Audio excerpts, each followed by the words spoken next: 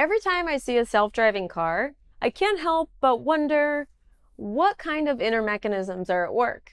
There are many automotive companies today that are pursuing self-driving. A few big names probably come to mind. In this relatively new space, there are lots of challenges coming up each day. Training ML models with appropriate datasets is one of those big challenges. So, to dig deeper into this, I have the pleasure of speaking with Harrison, who is at Helm.ai and is helping companies scale their capabilities with ML models that teach themselves. Harrison, thanks so much for being here. Could you please tell us a little bit about yourself and about Helm.ai? Yeah, thanks for having me here today, Debbie. So my name's Harrison. I'm the tech lead of the platform team at Helm.ai. So the platform team is focused on building internal infrastructure for other engineers at Helm.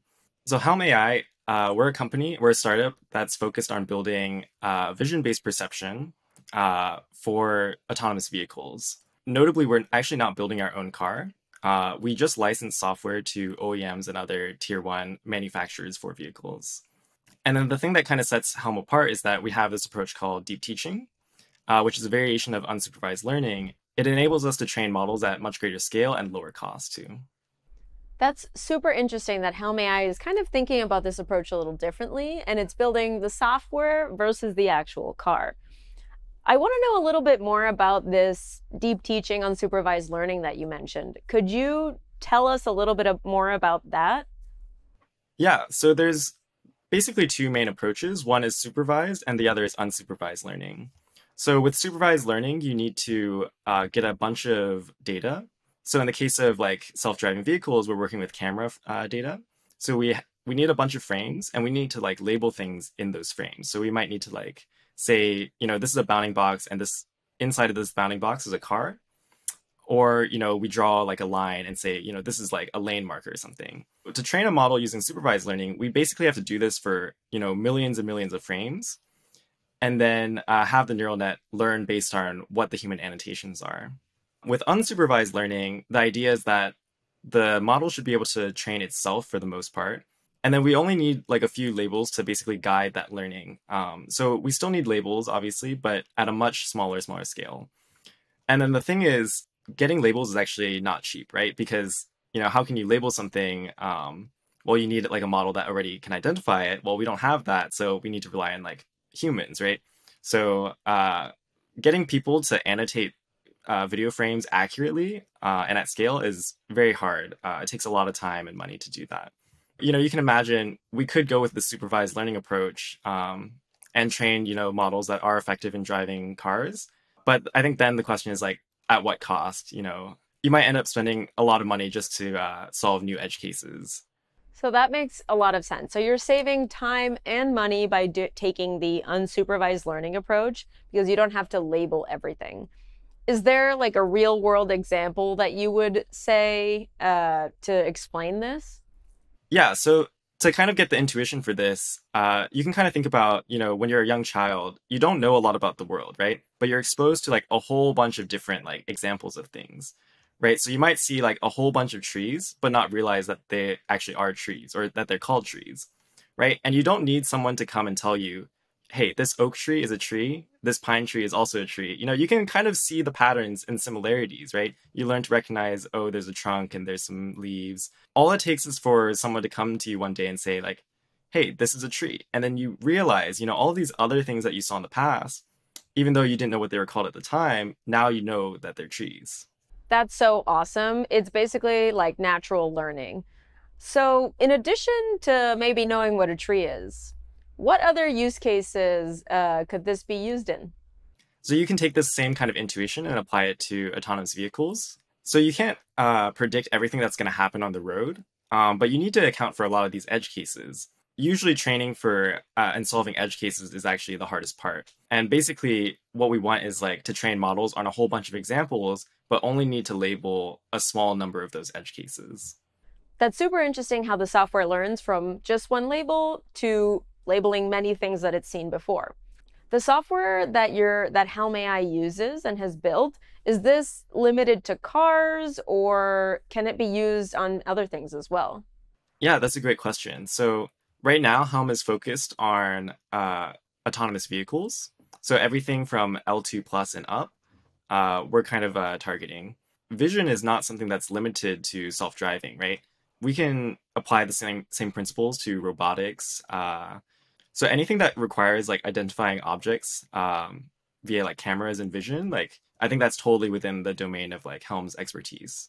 So we actually took a model that we trained off of a camera on a car and put it onto a drone and saw that it was able to identify, the same things, roads and vehicles, even though it had never seen any drone footage before.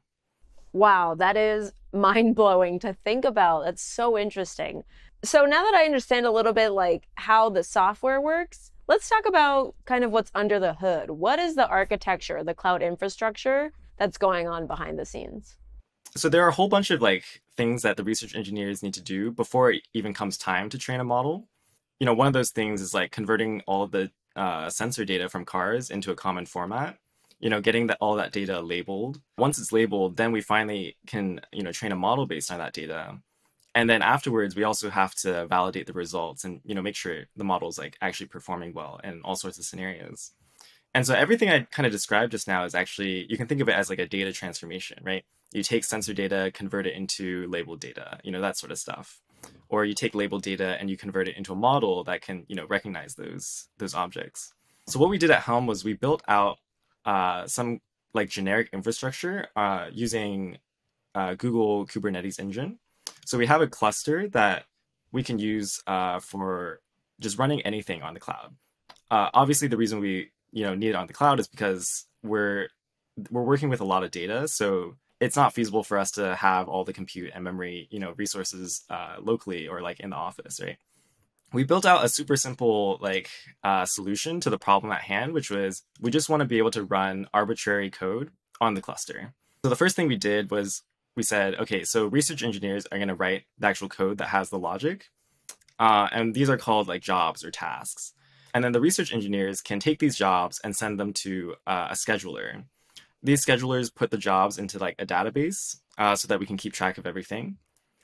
And then on our GKE cluster, we have like job workers that will go and pull jobs and just do them. So these workers are also preemptible. So like if one of the workers dies, another one will take its place and just finish the job for it. Yeah, and so there's also a whole bunch of other things that we need to build to kind of support this sort of operation. So one of the things is like an autoscaler that will, scale up the different nodes. So after the worker takes the job and kind of does whatever needs to be done, the outputs can be stored in like Google Cloud Storage or even Cloud SQL, kind of depending on the needs. So it's like a very generic infrastructure to just run arbitrary code on the cluster, read data also from the cloud and output data into the cloud. That makes sense. Can you go into how you landed on this particular design? So when we kind of originally built this out, Helm was a very early stage startup. And we were really just focused on building out the bare minimum to get things done, right? We didn't try to do anything extremely sophisticated. Like when the research engineers write their code, we just take the whole thing, their whole workspace, like repository. We just archive it and just upload it to the cloud. Like we didn't try to do anything fancy there. And then another big thing for us was like we really needed to process a lot of data and keep the costs low, right? So as a startup, we don't have a lot of cash, so we have to make sure that every penny counts. So that's why we're using preemptible instances. It helps us a lot with cost, and we actually have multiple clusters. So we basically just took the same design and we deployed it multiple times into different regions. Obviously, like if we were to go back and redo it, like it would be great if we just had a single scheduler and then like the work could be done in any cluster. But the simplest thing to do at the time was, just take the thing that we built and was working and just scale it up by duplicating it. And that's kind of how we just like tackled the quickly growing like needs of the company. That makes sense. Based on your business needs, you make the decisions you need to for the architecture.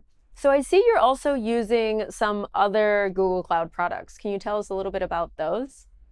So to kind of give an example, our customers are often curious, like how our nets are performing in various different conditions. So like they often want to know, how's it doing in daytime versus nighttime, or different weather conditions like sun versus rain. And they're also often curious about like how we're performing on very specific cases. So like how are we doing for, trucks or versus sedans or bicycles and motorcycles?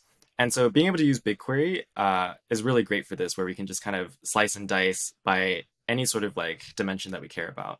And then the other thing is Data Studio, which integrates really well with this, is like we can build dashboards with like graphs and charts with all of this information, and just very easily be able to like glance at it after training and say, these are all the things we care about, and they still look good for the model. That's really interesting to hear how you're using BigQuery and Data Studio along with some other Google Cloud services. So I'm curious to know if you ran into any challenges while you were implementing these services and how you dealt with them. Yeah, I think definitely the two biggest challenges were like working with a lot of data and keeping costs low, because these things often don't go hand in hand. How much data would you say you were working with, and how did you manage that? Yeah, so we're working on the order of like petabytes of data. And obviously, as Helm grows and matures as a company, we're only going to be working with more and more. So one of the things that we did was we built our data lake using Google Cloud Storage. So basically, all of our data is in here, and it just makes it a lot easier when everything is like stored on the same in the same place. To kind of like find data more easily, we built like a whole bunch of like queryable indexes in Google Cloud SQL. So, oftentimes we want to be able to find very specific videos or models or data. So we built a whole bunch of databases to kind of like organize ourselves, to organize all the data that we do store in the cloud. And of course, we have other UI tools that we built in-house to like view and modify data. So one of them is just like a video server where you can play back videos that you generated, or like another one is to be able to view labeled data and modify it and tweak it. And then another big thing is we have an archive daemon that just runs periodically and takes any data that's like older than a few months, and we just like put it into archive storage to save on cost. Wow, okay, so that's a lot of stuff being managed.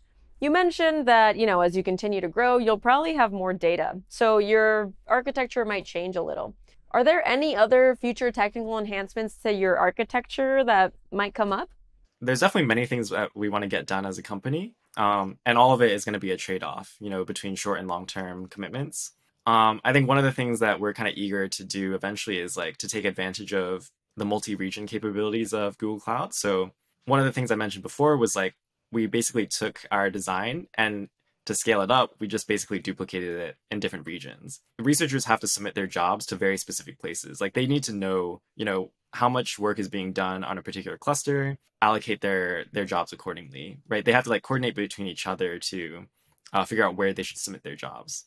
Obviously, this isn't ideal. Like I think it would be much better, if everyone could just submit their jobs to the same place, and then the infrastructure and the system can take care of, load balancing and scale in that sense. One of the other things that we definitely want to do better at is like our data lake organization. So I think right now we're doing okay, but one of the things that's kind of unique about our space is that there's like a lot of different versions of data. So for example, like once we bring in customer data, it's actually, we can't just like train a model directly on that. Oftentimes we have to convert the data into a common format. So one of the things is like rectification. And so this is highly dependent on, camera parameters that we get from the customer. And a lot of times there's just things like lost in translation where it's like, oh yeah, sorry, we actually sent you the wrong camera parameters. So can you just like redo everything using the new ones, right? And so you might have to like retrain your model, relabel the data, these sorts of things where it just like generates a new version of the same stuff. So ideally, we want to have a better solution around how we're managing all these different versions of the data, as well as just the sheer scale of the data.